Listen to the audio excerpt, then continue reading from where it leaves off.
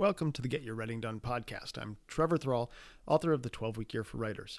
If you enjoy today's episode, please think about submitting a review wherever you get your podcasts. That really helps.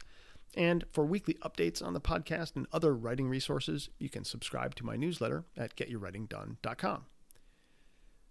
Are you one of those people who uses a fancy watch or phone to track your blood pressure, heart rate, daily step count, laps, swum, miles run, calories consumed, and all that?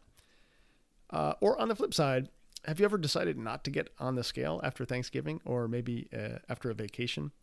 Or did you ever do so badly on an exam in college that you didn't bother going to pick it up from the professor?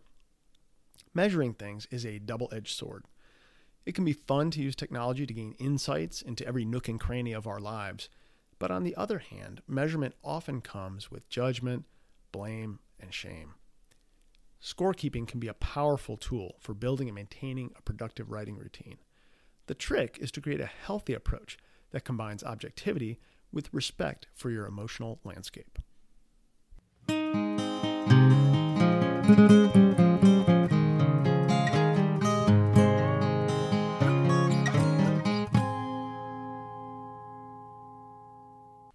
We live in an era of the quantified self. You can read articles, books, magazines full of people experimenting with all kinds of crazy ways to measure their health, their performance, their activity, their mental health, you name it. People are trying to measure it more than ever before, I think, in history. And I'm excited about a lot of those things. I admit it. As a tech lover, I have an Apple Watch, I have an iPhone, I like computers, so I'm immersed in the digital world myself, and because it's so easy to measure things, I've tried over the years measuring all kinds of things. I'll admit, though, most of those things I measure for a while, and it's interesting to look at the numbers, but eventually the numbers get boring and don't really seem to have done anything for me, so I stop looking. And frankly, the Apple Watch is mostly used to tell time once again. But the quantified self is a really interesting topic. It's an interesting movement, and it's got me thinking a lot about the different ways that writers keep track of their writing. Because I think writers, like everyone else, live in a digital world and have access now to all sorts of tools to keep track of what you're doing, help you do it, and so on. But I think sometimes what gets lost in the GYWD discussions is the why. The why are you measuring things? And so that's what I want to talk about today, is the importance of scorekeeping, of keeping track of your writing, but not just keeping track for keeping track's sake, but keeping track for the central purpose of helping you get your writing done. And so I'm going to talk a little bit first about something sort of the opposite of the quantified self, which is why do so many people find themselves not tracking their writing efforts? And then I'll talk a little bit about why I think you should track your writing efforts. And then I'll end with some discussion about how I think you can go ahead and do that in a healthy way. And I emphasize the healthy part there because I think one of the things that puts a lot of us off keeping score is that for many of us, we encounter a lot of scorekeeping, places in our life that don't feel particularly healthy. And so I think we need to acknowledge that and find healthy ways to keep track of what it is we're writing. So why don't we keep score when we're writing? Why don't we always measure how many words we're writing every day and keep track of whether we're sitting down to the writing desk on a regular basis? And I think, probably there are a million reasons that people might give, but I made a list of some that I think are pretty common, that I myself may have experienced more than a few times in life, but that I know others have as well. And, I think probably one of the most central reasons is that when we're not getting our writing done, when we're not following through on goals that we have set, projects we have laid out in front of ourselves, that feels bad. And we don't like to feel bad. So to avoid feeling bad, of course, it's easier not to confront yourself with that information. And keeping score of your writing progress when you're not making progress would be a really good way to make it obvious. And that would make you feel bad, right? And so to avoid that kind of ego hit, we just avoid keeping score. And I think, any of us who have ever been on a diet or an exercise plan, when it starts to peter out, you stop getting on the scale, you stop, it's going the wrong direction. And so you stop getting on the scale. You don't want to know the news. You know what the news is in the back of your head, but you don't want to confront yourself with it because you don't want to do anything about it. So, you avoid. So I think, not wanting to feel bad about yourself, not wanting to admit that you're failing on some goal that you might have set yourself, those things hurt. So I think that's sort of the most obvious reason that we stop keeping score, if we were keeping score in the first place, that is. And I think a related reason that we often don't keep score is that we feel judged by metrics. School, for all of us from a young age has drummed into our DNA practically the feeling that we can be summed up by an external force with a number or a letter. And, when the number is good, yeah, sure, you feel good about yourself. But the flip side of that coin, of course, is that when the number is low or the letter is the wrong one, you can feel very bad about yourself. And, many of us just aren't good at certain topics. And so school was like a minefield where you're sort of, getting blown up by these numbers on a regular basis because you can't seem to get the hang of Spanish or algebra, for God's sakes. And the way others treat you sometimes when you get low grades, they treat you poorly, frankly. A lot of teachers treat it like a moral failing to get a bad grade in school. So I think a lot of us are kind of, habituated or socialized in a sense to fear metrics and to try to avoid them when we can, because they've given us such bad feelings in the past. And it's not just, it doesn't end with school, of course. We all have annual reviews at work or things like that. We have credit scores. We have all sorts of places in our life that seem to be run by metrics or algorithms. And feeling judged, of course, is the last thing any of us want to do. And so not adding writing to that pile, I think, can be another reason that we don't want to keep track. And I think, sort of related to that is many people don't want in sort of their private life. And if you're writing as part of your private life, you may want to keep that space, friendly and safe, and have writing be that safe space for you, an escape from the rest of the world where you're feeling judged. And certainly, in that place, you don't want to feel pushed or rushed, like you're behind in some universal sense because you haven't hit some kind of goal on a piece of paper. And so that feeling of wanting not to be judged, of wanting not to be rushed or pushed, I think those are other reasons as well why we wouldn't want to put goals and word counts and stuff like that on a piece of paper and look at them on a regular basis. But I think another reason that's very prominent for a lot of people, especially given the busy world that we live in, is that many of us have so much going on, not just with our writing, but in all phases of life.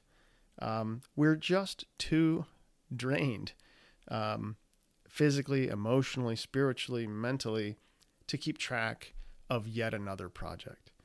I was reading for this podcast, I was doing a little research, and I came across a few different blog posts and articles, and one of them was interesting. The woman talked about how she kind of liked keeping track in a very simple way of, putting an X on the calendar if she, sat down to write that day, but eventually got bogged down and stopped when she realized it was one of 6 different projects that she was trying to keep track of whether she did them or not every day. She just got overwhelmed.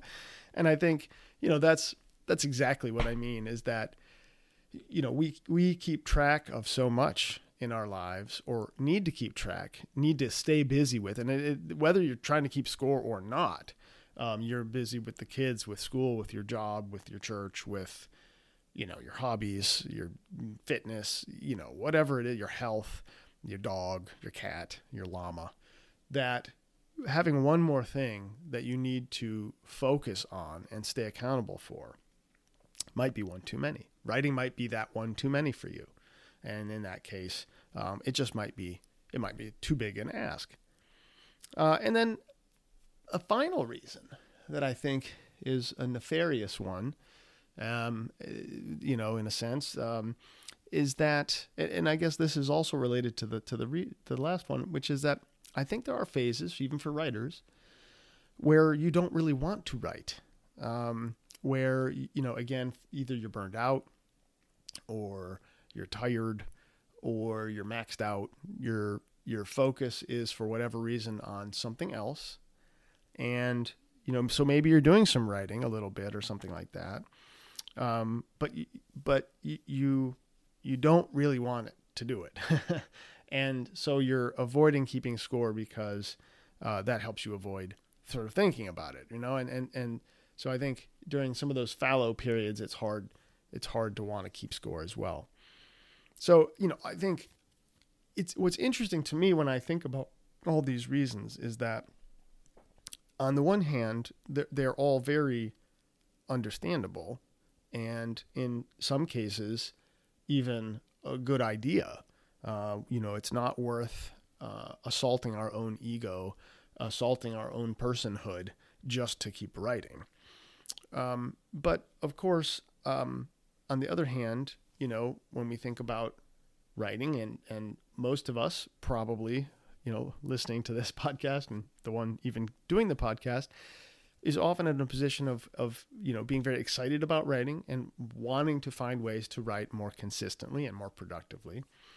And for when you're in that bucket, I think it's really important to keep score. These considerations notwithstanding, and we'll come back to all of these things later, because they're super important to keep in your mind when you do create a system for keeping track of your writing and scoring. We have to keep these things in mind, but if we do want to write consistently and productively, I think it's going to turn out that we really need to keep track of our writing. And I think there are sort of three really good reasons why you need to do that. And so the first one, of course, is, not of course, but the first one is that, the business guru, Peter Drucker, I usually throw this line out there, if you're not measuring it, you can't improve it. And so, for me, I want to write better. I want to write a little bit more consistently. And so in order to do that, I need to figure out what is holding me back from doing that. I need to kind of keep track of things. So if you want to be able to improve a thing, you need to measure it and kind of be able to diagnose problems so that you can improve the process. And so that's the big first reason why we want to keep score or keep track of our writing, is that we need to see where the hitches are so we can smooth them out and make life better. And I'll talk more about what I mean specifically by improving things so we can do better in a minute. But so improving what you're doing, and there are a lot of, for me anyway, I know there are a lot of things over time that have cropped up as problems. Everything from, my schedule being crazy, to getting distracted by things, to not having a good writing space, to actually working on the wrong kinds of stuff that I wasn't very interested in now and again, and realize. So the things that can crop up as problems are many and varied. And so, keeping track of what you're doing turns out to, I think, pay off big, because each of those things can put a real dent in your productivity over time. So the first thing is, I think, figuring out what's going on, and then in turn being able to fix it. That's the first reason you need to keep score of things. The second is to keep yourself honest. I think, as important as it is to treat yourself kindly, As I was just talking about, we have all of us a sort of a rich history of being graded by others and being upset when others grade us harshly. Understandable, and it's important to keep yourself healthy and safe. At the same time, let's face it, we have to be responsible for our own work. We are, at the end of the day, the writer in charge. And so that means that any, failure to complete a project that you really want to complete is on you. And in order to find out why you're not getting finished what you want to finish, why you're not getting as much written as you want to write, requires being honest with yourself. And so there's no way around it. You need to know what you're doing and what you're not doing, or else you're never going to figure those things out, right? If you're not honest, if you don't look at the problem straight on and say, okay, that's mine. I own that. I need to overcome that now. How do I do it? If you can't have that conversation with yourself, you're never going to get there. So, and the first part of, having that conversation is having the data, having the information about what's going on. And that's where the scorekeeping comes in, that's the data that helps you stay honest. Oh, I wrote a ton last week. Well, the data says otherwise. Well, but I write all the time. Well, the data says you missed, 60% of your writing sessions last month. Oh, okay. Maybe I didn't do as good a job as I thought, right? That's huge. Now, side note here, on keeping honest and the importance of data. You've undoubtedly, read, heard, had many discussions about, the inequalities of men and women in terms of how much work they do around the house. Right? Even in families where both couples work, women tend to do more. And I was reading an article recently. It was in, the Washington Post about how this couple was sort of reading about this, and the guy protested his wife's assertion that she did more, even though they were both working full time. And so they kept a time diary for a week, and they each wrote down all the stuff they did for the family.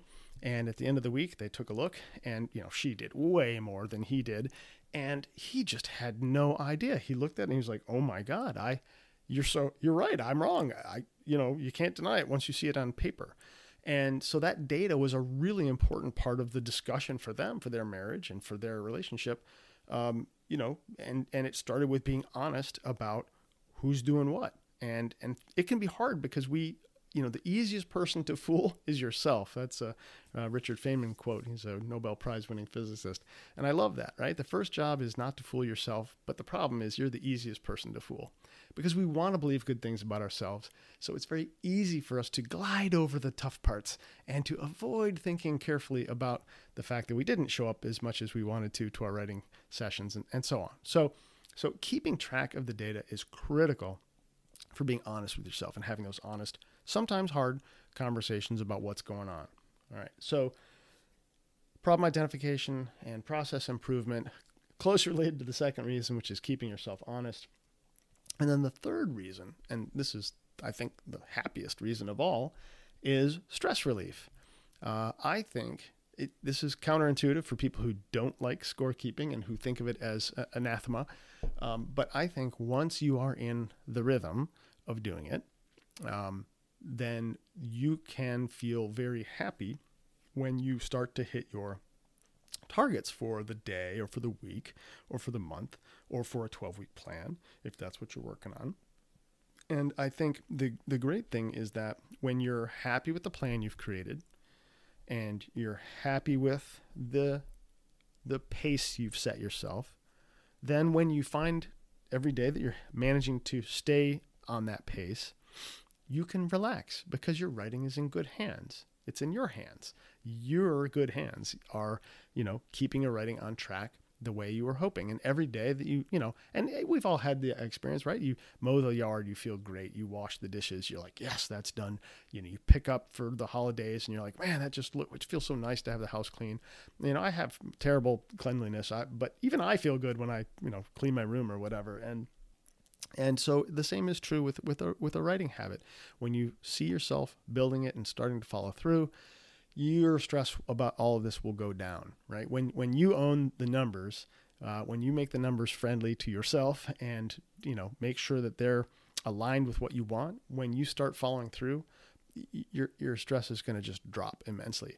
I've been working with a coaching client recently, and she's been hitting her targets. She's been revising chapters of a novel, and she's been hitting her targets every week. In fact, she's been hitting them pretty early in the week, and she's kind of on a roll. And I can just tell when we talk every week that she's just in a fantastic mood. And it's not because she's necessarily doing anything different in her writing, but what she's done is she's set herself the goals and she's kept track. And when she's hitting her numbers every week, she feels a great sense of accomplishment and she feels relaxed about it. Instead of worrying about, is it going to get done? She knows it's going to get done. So it's feeling really good for her right now. And that's a great thing to watch.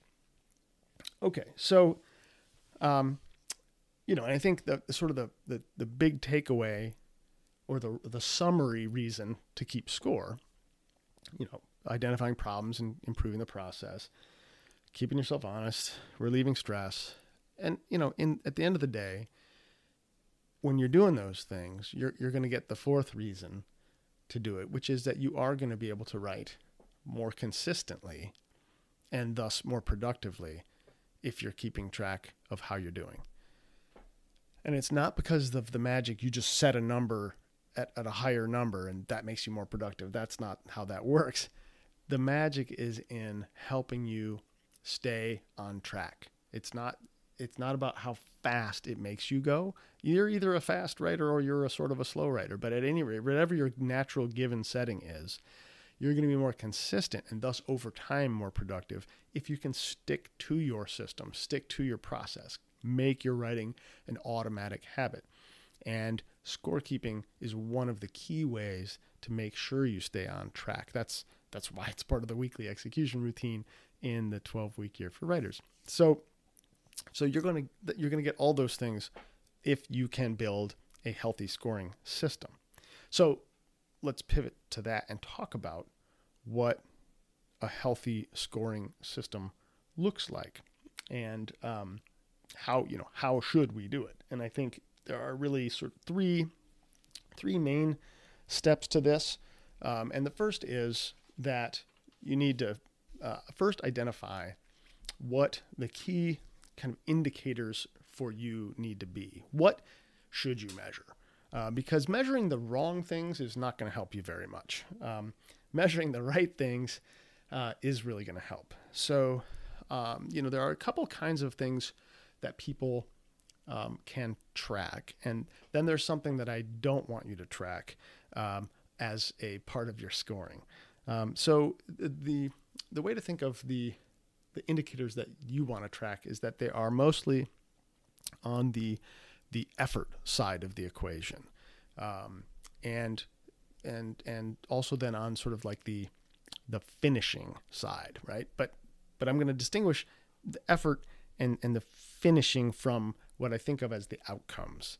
So let me just explain. So we have lead indicators, things that are the things that you're actually doing, right? So you're writing, you're sitting down to write, you're doing research or interviews or whatever it is you're doing to get your written work done. How many ideas did you generate? How many hours did you work? How many writing sessions did you have? How many days of the week did you write? How many words did you write? Or if you care about such things, how many words per minute or words per day did you manage to write? How many posts did you write? How many chapters did you write? How many manuscripts did you complete, right? These are sort of the things building from the sort of atomic level of words and sessions and building up to things that are probably your 12-week goals, like completed chapters or the number of completed blog posts or newsletters, or maybe even the submissions to an editor or a journal or whatever it might be that you're doing. Those are kind of common indicators that might go into your thinking about what to keep track of. But those, I think, you need to distinguish from outcomes. And I think sometimes people accidentally want to put outcomes in their scorekeeping. Things like the number of manuscripts you have accepted for publication by someone else, or how many good reviews you have on Goodreads or Amazon or something like that, or how many people buy your book, or how many people read your ebook, or whatever it might be, right? So actions that other people are going to take after you're done should not be part of the scorekeeping that I'm talking about here. What I'm talking about is measuring your own efforts and your ability to hit the goals that you have set yourself. So my goal is to write this or to write that. Now, your eventual goal, of course, might be to have people do all those wonderful things, but you don't have any control over those directly. So those are not things to put in your own plan, because that'll just drive you nuts to try to keep score of something that it's actually someone else's job to do. So the first thing that you want to do is figure out which of these sorts of metrics are the right ones for you to track. And there are a couple rules here. The first is keep it simple. The quantified self is an interesting sort of a game, because there are so many things we can track given the tools we have.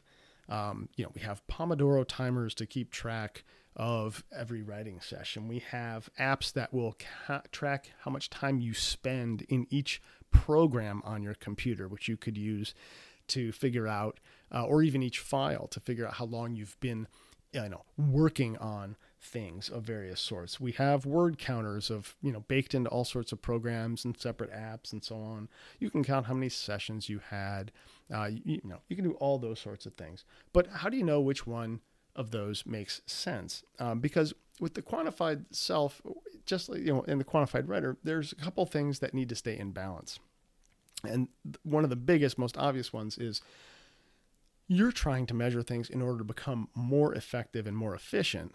But the danger is when you try to measure too much, you just get overwhelmed, and you end up with a Rube Goldberg situation where your measuring system is so complicated and so time consuming that it actually wrecks the efficiency you're trying to gain, or it's just so cumbersome that you just don't bother with it after a while. So we're trying to keep this useful and easy to use so that you can make it a habit, right?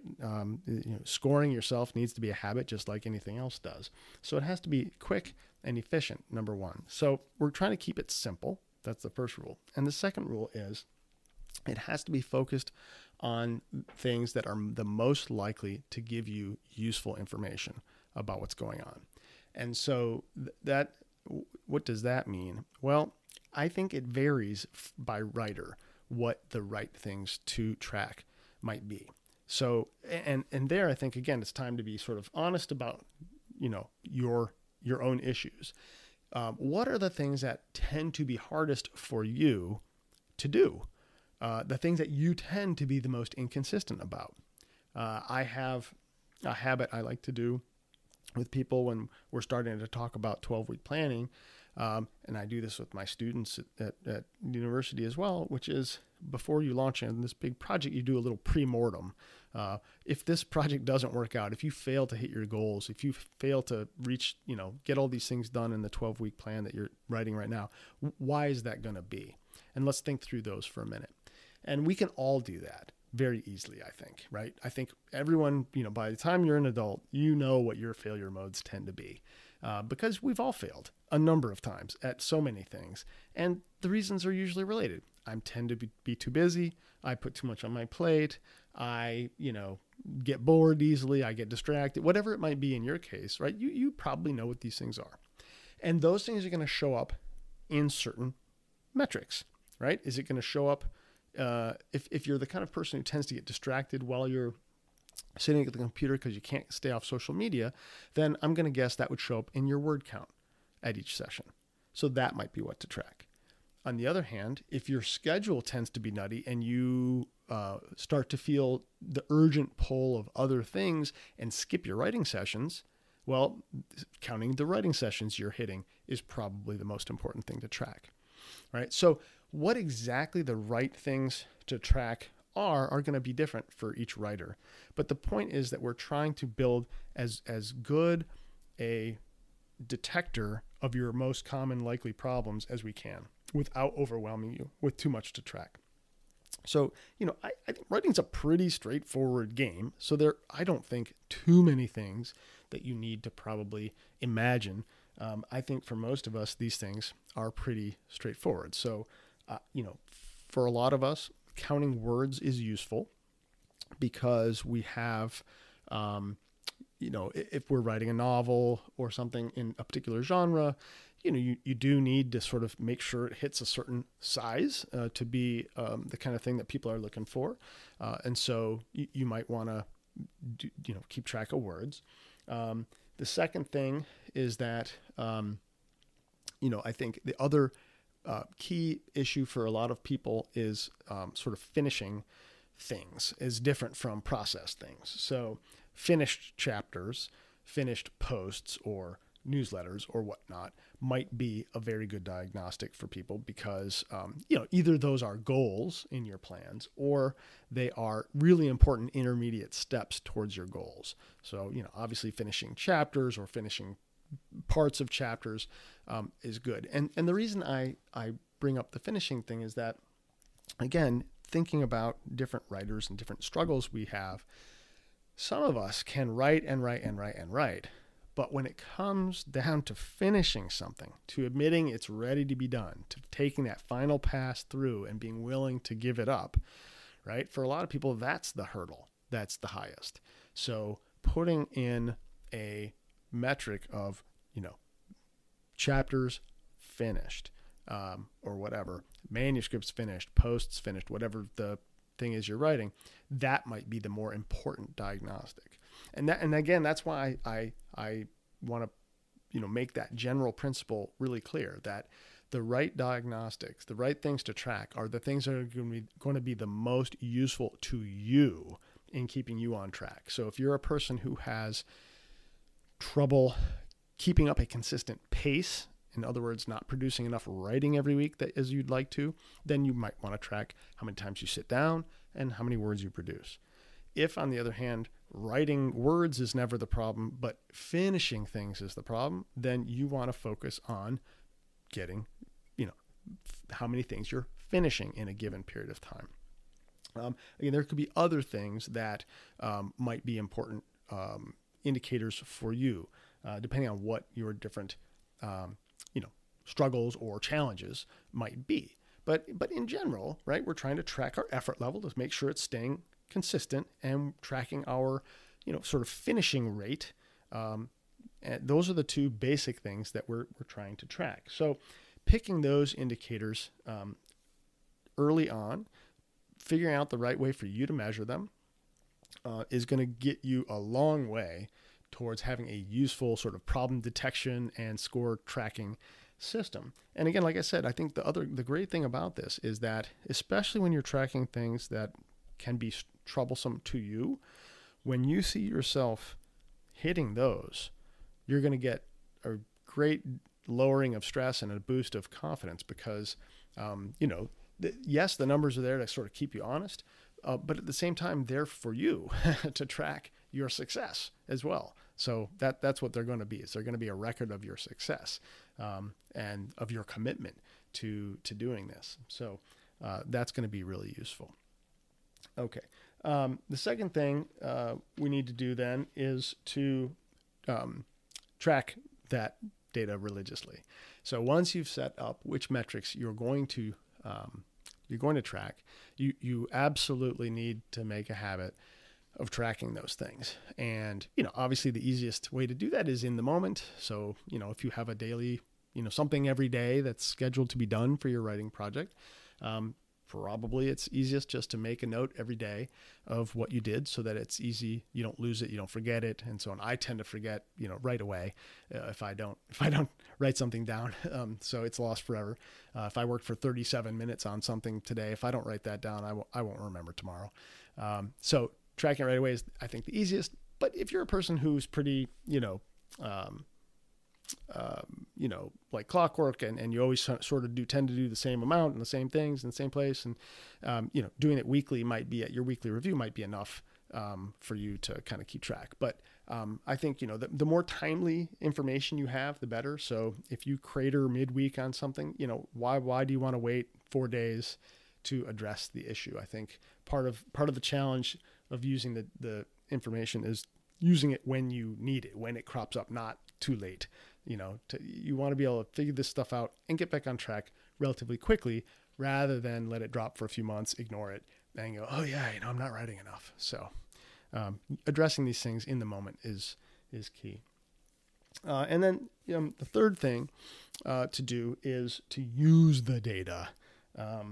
Here's the thing, this is the jujitsu that we're trying to do here, which is, yes, we have a lot of psychological reasons why it's hard to track progress. We're worried about failing even ourselves. And we carry the baggage of, failures past or judgments past whenever we see numbers. And we're worried about our own performance. But the flip side of that is, at some point, you need to own your own work and you need to own your own success. And so this data is not, you have to remind yourself, this data is not someone else judging you. It's not even you judging you. It's just information. It's just information. It doesn't say, oh, you only wrote 500 words last week. What a terrible person you are. Nope. All it's saying is you wrote 500 words last week. That's all it's saying. And if this week you would like to write 1,000 or 2,000 instead of 500, it's now giving you some information about what's going on. Oh, I wrote 500 because I only had one writing session last week. I had put down that I was going to do 3. I only did 1, and as a result, I did 500. Well, the information you've just gotten is one session is probably going to get you 500. So if you want to do more, you can fix it by adding writing sessions. Right? That's what we're going for. We're taking the judgment out of this. It's just about diagnosis of what's going on so that you can make a plan to do something different in the future if you want to, right? But you can't do that if you don't track the data in the first place every week, and you don't sit down every week to look at that data. What's it telling you? Am I on track? Am I hitting my goals? Is the effort I plan to do resulting in the outputs I thought it was, right? Because there's all sorts of, and you can read in the book, there's all sorts of things that your data can tell you. And you'll get good at figuring this out. Once you start to, and I will give this to the quantified self movement, right? When you know your body, when you know your brain, when you know your tendencies, when you know how fast you run a mile, for example, you can tell really quickly if something's wrong, right? If you run, I used to run back when my legs would allow me, and I had a very, very a steady pace. It wasn't fast, but it was always the same. And so if there was a day where I was running a lot faster or a lot slower, I could tell you something was different. And that's because I had kept track of how fast I ran closely for many years. And so the same thing can be true with your writing. When you really know yourself, the result is you can diagnose problems very quickly and make solutions quickly as well. And then the last thing I just want to say about how to keep score, right? And again, in the book, I sort of walk through all these steps that I've just gone through. But I think one other thing that I really want to emphasize is that no matter what kind of scoring system you come up with, the other thing we need to do is have our mindset right. Because none of this is going to work if you can't adopt a healthy approach to scoring. Because again, scoring, I understand, is absolutely a tricky thing to do for so many reasons. But I think, so I think there's two parts, and this is echoing stuff I've been saying all through the podcast. But there's two parts to the mindset game, and I'm going to draw on the writer's mindset from the book here. Right? And if we think about the first 3 principles from the 12-week year, accountability, commitment, and greatness in the moment or grit, right? You're certainly going to need to draw on all 3 of those things to embrace a scoring approach to your writing. To score is to hold yourself accountable. To be able to keep pace with a plan and to hit your numbers that you're looking for takes commitment. It also takes greatness in the moment, because some days you're not going to feel like sitting for a whole hour. Some days you're not going to sit for 2 hours, and you're not going to want to write more. But if you have important goals, if they mean a lot to you, you need to recognize that it's on you. So taking ownership is going to mean embracing those first 3 goals. On the other side, right, the side where you're a human who has feelings that need to be considered, the other 2 principles are important: resilience and growth. There are weeks where you're not going to hit your goals. And instead of feeling sad, sorry for yourself, like a failure, or like, no one loves you, you got to draw on your resilience here. We all have those weeks, months, years, periods, right? We get sick, we get unhappy, we have problems in our family, whatever it might be, things throw us off track. And you can't beat yourself up for that. You need to get back up and say, that's all right. I can do better next week. I can do more next week. I can get back on track, right? We're all resilient people. And all you need to do is dust yourself off and say, look, I'm not going to let the craziness deter me from doing this thing that I really love doing, which is writing. So resilience is something you're also going to need to bring to the table. And then the last piece is the growth mindset. I think that I've learned by trial and error all the things that I ever learned really about writing productively. I've done them wrong for years until I figured out by hook and by crook, usually by, failing at something, that I needed to do things different. But because I wanted to be better, I was open to the critique. And so when you're getting scores that you don't like, when you realize that the best you can do now is this pace, but you were sort of hoping for a different pace, you have to respect where you are, but you don't have to respect it so much that you have to imagine you can't ever change, right? This is a growth opportunity for us all. The reason we keep track of the numbers is to see how things are and figure out how to make things better. And so, it doesn't matter how old you are or where you are in your writing career. I think we can always learn things that can help us do something easier or better or more happily, right? All those things are important, right? And I don't just mean writing more, but like writing more happily. That can be a huge goal, a huge thing that you can learn from keeping track of things. Figure out when you work most happily and work then. Figure out what days are good to avoid writing. Avoid those, right? Those are all things you can learn in part from a scorekeeping system. And so becoming a better writer, I think, is something that you can really use scorekeeping for. Okay, so we sort of covered a gamut today. We talked about sort of a bunch of the reasons why sometimes we don't keep track of our writing, why it can be scary and difficult to do that. Then I talked about the reasons why I think it's really important that we do it anyway, because it helps us become better and more consistent writers, keeps us honest, and eventually will bring about, I think, a lot of stress relief for most people. And then I sort of laid out briefly the three sort of big things we need to do about keeping score, finding some key indicators that are simple and tracking the right stuff, tracking those things religiously, using the data that we develop, and as we do so, to embrace the writer's mindset in order to get our head straight about what we're doing. That's a lot for one episode, so I'll leave it there. I'd be really interested to hear how you guys are faring with keeping track of your writing, what the strategies that you find most successful are. And until we speak again, happy writing.